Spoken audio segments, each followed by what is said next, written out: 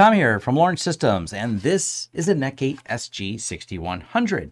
I actually was provided this device by Netgate, so full disclosure up front on this, in June of 2021. They sent this to me so I could do a more in-depth and more long-term review. That being said, they do not get any pre-release copy of this video to critique it or change it. The opinions in this video are all my own, and for those of you that think I'm biased, you'll still comment down below and put all caps lock on and complain. That's fine. All right, now that we've got that part out of the way, disclosures and what do I think of the device is the more important thing. I do like this device, not because they sent it to me, but because I think it's a really solid product from Netgate. If you follow this channel, I've got quite a few videos on both pfSense and a lot of the Netgate hardware. Provides a nice, stable, predictable platform for building out firewalls. But I do want to complain about at least one minor thing that causes a lot of questions, and it's actually aesthetics. It's the silk screening on here that labels all these ports as WAN and LAN. They are discrete ports. We'll get more detail on that later in the video, but the discrete port means they can be easily reassigned. There's no special back end. They're individualized ports that can be assigned LAN or WAN, and that includes the 10 gig ones. Despite having the silk screening saying WAN on them, they're easily assigned to be LAN ports or LAN and WAN ports, however you want. And the same thing with the 2.5 gig ports on the other end here. They are assignable, even though silk screened as LAN, any one individual port or all of them or any combination of them can be assigned to different network functions like LAN or WAN. So I wanted to get that out of the way and talk about these. RJ45 SFP Plus adapters. Yes, they physically fit in because this is an SFP Plus cage and it is 10 gig. Physically fitting in and working are two different things. Officially from Netgate, these are not supported. This port here, the 10 gig ports or even the 1 gig SFP ports are designed for fiber connections or your DAC cable connections. They are not designed for officially being used for RJ45 10 gig connections. That's just one of those little details I wanted to make sure is up front, because I know that question comes up. It's come up in some of the other devices I reviewed, like the higher end models they have. This is common for a lot of firewalls. They don't always have 10 gig support in terms of RJ45. They usually have SFP. There are some heat issues. Now, someone may comment below, and you would not be wrong that if you guessed that does it work with some situations, maybe even ones I've tested. Yes, but that's different than being officially supported from Netgate. Take the time to read the fine manual that I will leave linked down below where they tell you what exactly is supported on here. Essentially, they support fiber and DAC. As I said, they specifically ask that they be tagged for Intel. Those are the ones they guarantee to work, but I've actually had some luck working with a few non-Intel DAC cables. They were labeled something else. But overall, if you get the Intel labeled cables, labeled firmware that comes on the DAC, I have a whole video on DAC I'll leave below, talks a little bit more about that. But yes, they work perfectly fine in this. Next thing is the relationship I have with Netgate, just so that's very clear. I'm not a Netgate reseller. I have no offer codes or affiliate codes. And if you like to buy this product, you buy it from Netgate. I get no commission on there.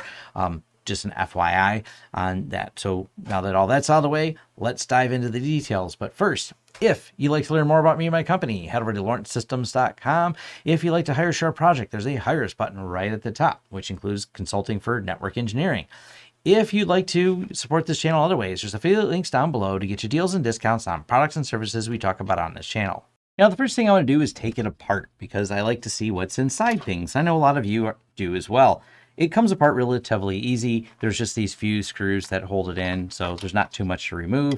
I did remove the little side plate here where the USB are, because it makes it a little bit easier to do this. You just tilt and it comes right out. The case itself, really simple, not much there, plastic. But the industrial design of this is really nice. The gaps on the sides you see here are to facilitate cooling. If you look at an angle here, you'll see where the gaps are in terms of when it's setting flush. It actually isn't flush. It has this kind of air gap right here to allow the heat to flow out and around the device. Matter of fact, around is, as I said, when you look at it from an overhead view, why it kind of has this shape right here. The heat can go here, here, and the perforations all throughout the case itself allows for that to occur. Now it does have, and this is covered under a plate when it's in the case, it's removable, so you do not have to take it apart to get to this, dual SIM slots connected to the M2. And this is one of those things that's highlighted in the Netgate video, and one of the reasons I suggest you watch it is Just because it has some of these extra slots and these SIM slots doesn't automatically mean, as of right now, August of 2021, it fully supports things like LTE. They have some future plans for this, but not everything is supported, so you can't just willy-nilly plug whatever you want in here and hope it works. You have to go wait for official Netgate support to tell you what is exactly supported on here. That is discussed in that Netgate video a little bit more depth. So I do encourage you watch the Netgate video that is on their site. I'll leave a link to that as well. Now, as far as other ports, we do have USB 3 that is on the side here, along with a power and reset button. And then we'll come over to the one serviceable part inside, which is going to be the battery in there. Outside of the battery, if it's not officially supported by Netgate, just because these slots, as I said, they're not necessarily something you need to service or plug anything into. Now let's cover the ports themselves. Starting at the end here, we have the Cisco console port, and it is also above a micro USB. You can use either or. So if you have the Cisco cable, that's great. If you have a micro USB, you can use that too. Pretty simple.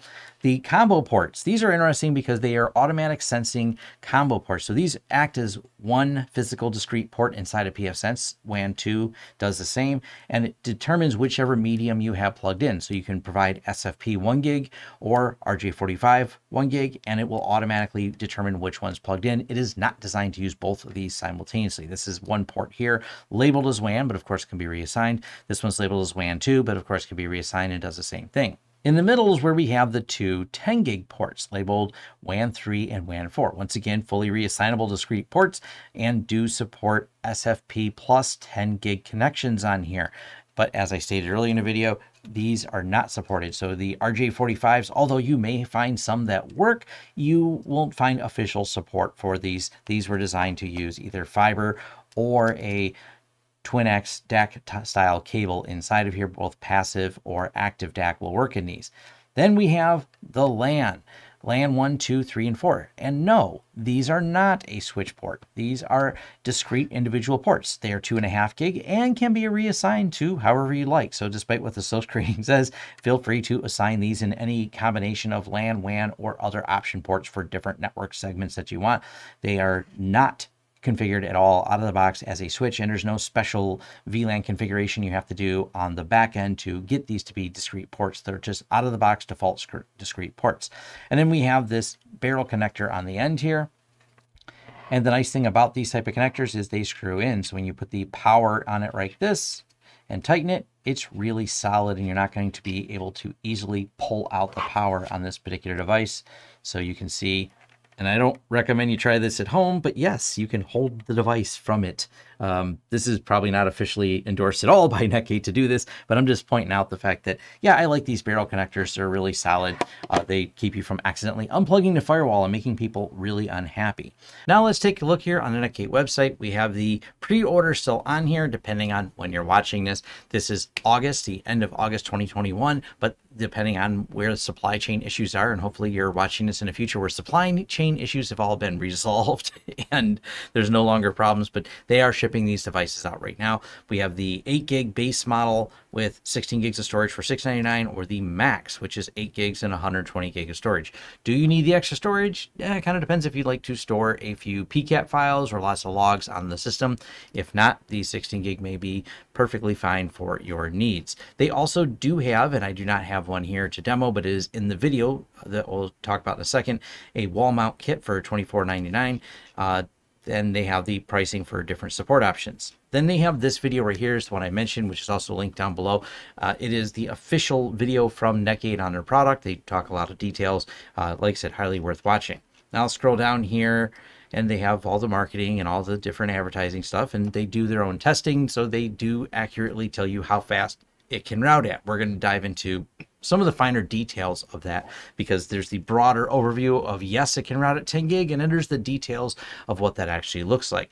And they have the hardware specifications all right here. It is based on the Intel Atom C3358 with QAT. It's a 4-core, 2.2 gigahertz processor.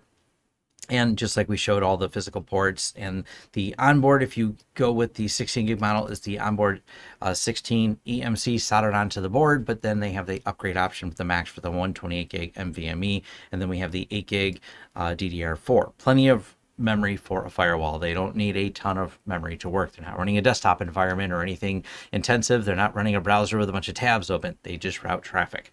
Then they have the physical ports listed, the LEDs, the enclosure, the passive cooling, and the different power options that are on there. Now, one good thing I like overall about Netgate and pfSense is solid documentation, not just on how to use pfSense, but each of their physical appliances does have a nice page that breaks down features and of course has the ability to download it as a PDF. That's important for the reason they say here. Before we get started, we recommend downloading the PDF version in case you lose internet access. Yes, this will help you quite a bit if you are diving into changing your WAN settings and you lose internet access and you want to still reference a manual. That's actually a nice feature they have on there. And of course, I'll leave a link to this. They have all the initial configurations, input, outputs, lots of little details. And there's some of the things I covered right here that covers exactly how each of these work, including the support for different modules they have for the SFP ports. They also have a picture here of the Netgate 6100 wall mount, what it would look like if you wanted to wall mount this instead. So that is a kit that they offer on here to wall mount it. I don't have that kit, but this is what it looks like. Pretty simple. It's something you order from their site. Now on to the pfSense setup itself, because I wanted to show some testing and scenarios and of course show the interface assignments. The interface assignments out of the box, as I said, silk screened on there and matching inside of the default setup in pfSense are going to be WAN, WAN 2, WAN 3, WAN 4, and then LAN 1 through 4 as well. But you can reassign these. So I wanted to use the 10 gig in this particular demo. So we called this one WAN 3 10 gig. Normally it's just labeled WAN with the numeric 3, but we decided to name it this. And then for the LAN side, I called it was WAN 4, now LAN 10G. So it's the 10 gig LAN. Like I said, these are reassignable and give them whatever descriptions you want when you're setting these up. And the same goes for the other interfaces. These are all reassignable to however you want. They're individual discrete ports. They do not have, as the 7100, for example, had the different VLAN where they're split in the back end in a certain way to a shared chip on the back. None of that, no special, just standard ports on this system. All right, now configuration wise, I did load Suricata on here because the question is, can it route at 10 gig? Yes, as the Netgate tests show, yes, it can do really fast routing. How does that work when you have a device behind it and a device in front of it, as in something on the WAN network that's at 10 gig? And I did not get to test 10 gig at my house, so that's still labeled my home here, but I do all the 10 gig testing here at the office because we don't have a 10 gig internet connection, but we're going to simulate a 10 gig connection.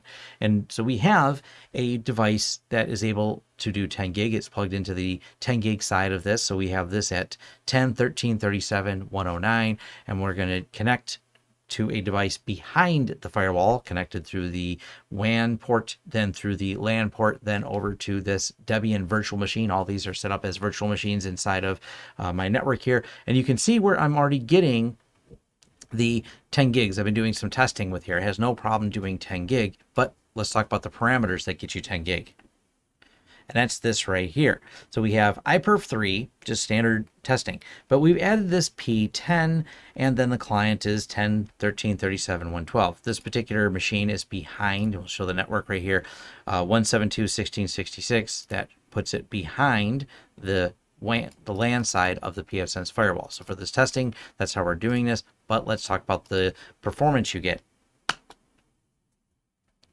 So even though Suricata is running and I'm able to get the full 10 gig, so that would immediately tell people that, yes, this is great. This will solve all my 10 gig problems, but this is where the but comes in. That is when I'm using the P10 to split the stream up, to split the flows up into 8 different series of flows.